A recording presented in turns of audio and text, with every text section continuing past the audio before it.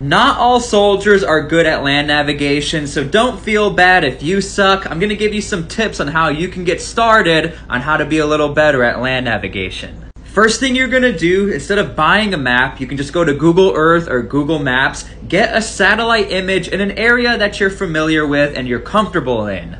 Make sure on your map there are identifiable features that you can visually see and also correlate with your map, such as a water tower. And the easiest one are power lines. They literally cut right across your map.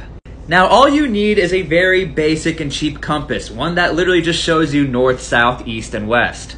Now all you're going to do is get familiar with how to hold your map, which way to point it, and correlate it with your compass. If my compass is pointing north but the water tower is behind me, the water tower is south of my point. So you're just getting a feel of how to use a compass, how to look at the map, how to visualize things. It's the basics.